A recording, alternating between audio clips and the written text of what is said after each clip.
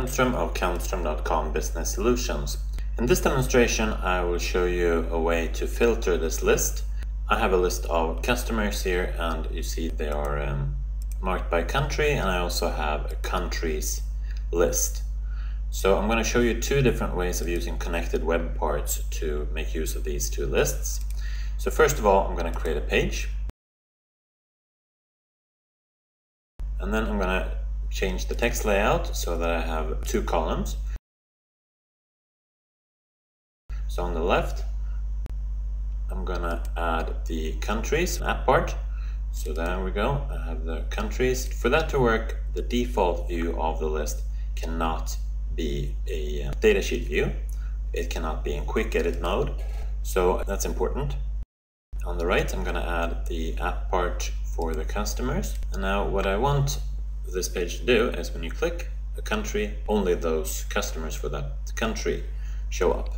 So in order to do that, I'm going to edit the countries web part.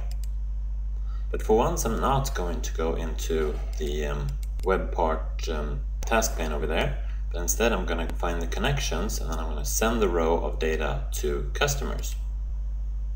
And then I get this pop-up dialog, get filter values, that's the one I want, and configure.